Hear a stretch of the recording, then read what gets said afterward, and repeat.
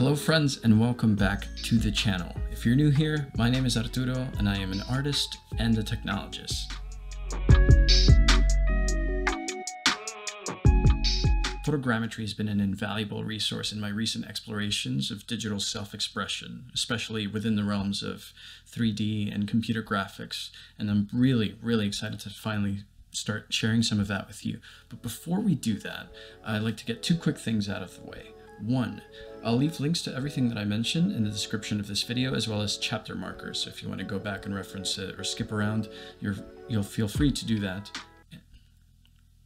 And two, this video is fully sponsored by me.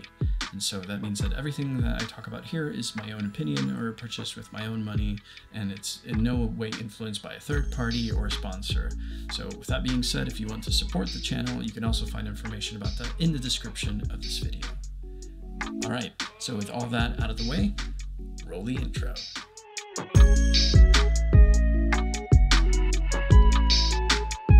If you know me, or you happen to follow me on social media, you'll know that I'm as excited about new media and advancing technologies as I am about self-expression.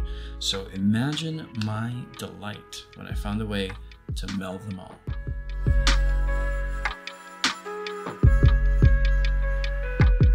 In January of 2020, I set out to dedicate that entire year to learning how to use Blender. Blender is a free and open source 3D creation suite. It supports the entirety of the 3D pipeline, and that includes modeling, rigging, animation, simulation, rendering, compositing, motion tracking, video editing, and even a 2D animation pipeline. We'll dive deeper into the power of Blender in other videos and streams on this channel, but for today I'd like to focus on my favorite photogrammetry workflows using Blender and Polycam.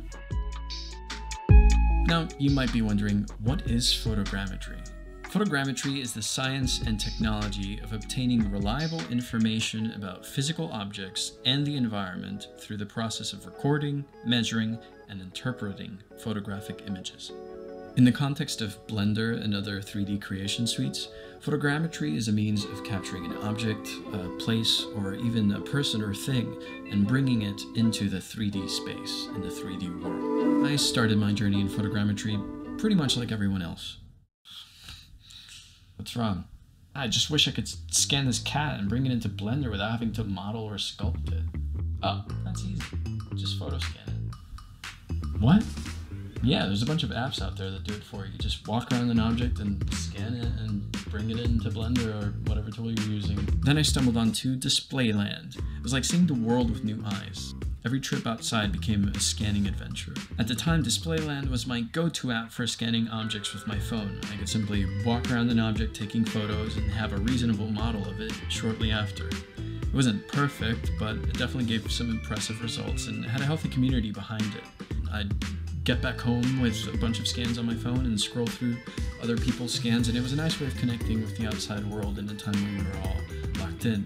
But unfortunately, Display.land shut their operations down shortly after that, and so I continued my testing and my researching, but this time finding a hardware solution to the problem by way of LIDAR.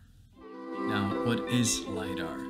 LIDAR is an acronym for Light and Detection Ranging, which is a means of remote sensing that uses a pulsing laser that shoots out to an object and returns information about the distance between the laser and the object. We can then take the information and recreate a 3D model of that object.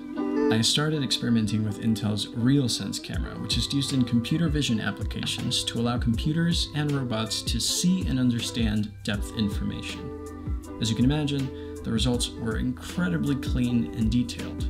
Despite its very real and very useful applications for computer vision, some of the drawbacks that I encountered using that camera were that it was cost prohibitive and the software was either clunky or expensive, and I just couldn't find a tool that would allow me to rotate around an object and scan it using the camera. And around that time, the first iPad with a LiDAR sensor was announced, and I was immediately over the moon about the possibilities and capabilities of equipping a tablet with a LiDAR scanner. I mean, who wouldn't want a tablet that you could walk around with, scan an object, and then the next moment you're sculpting that object and cleaning up the mesh and then sending it over to Blender or Unity or Maya or Unreal or whatever your flavor of 3D creation suite is. It's a dream. We are living in it because Polycam has just released their photo mode, which allows you to simply take photos of an object and upload those in order to scan it, which means you can bypass the need for a LIDAR sensor on your phone, which means that if you have an older iPhone that doesn't have a LIDAR sensor, you can still take scans of things, and it's incredibly impressive.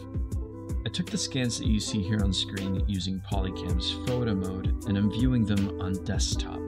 As you'll note, the detail even in the smaller scans is such that you don't really need to go in and clean them up all that much, which frees you up some time to get creative. Now you scanned your face and you scanned your friends and you're looking to try something new. Well, why not bring them into Blender and give them something to do? Did you really think I was going to keep that up the whole time? Of course not.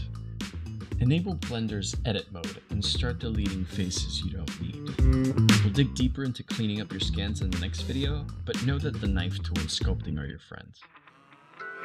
While this bit doesn't look all that fun, it can actually be pretty cathartic, so make sure you take your time. If you're looking to animate or rig a human, you can bring it into Mixamo. More on that later too. I was going to model a chair, but then I remembered I could just get one from Sketchfab using their Blender plugin. A video on how I built this scene using only free assets from Sketchfab is on the way. I dragged and dropped the fancy cottage from Blender's built-in Blender Kit asset library and used Botanique, a foliage add-on, for the foliage. I composed this shot with a simple camera plopped down on the scene, animated the camera movements, added some sound design.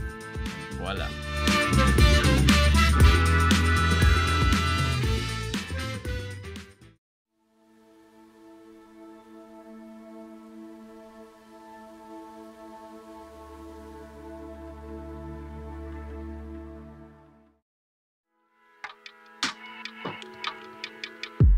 And there you have it. I've truly enjoyed my experience using Polycam. Not only has it been an excellent tool for approximating or fully capturing objects, but it served as a means of immortalizing them too. You can navigate my series of Polycam captures and more on Sketchfab, and even use them in your own projects if you like. Have you used Photogrammetry or Polycam before? What did you think? Let me know in the comments. I'm looking forward to hearing from you. Thanks for watching.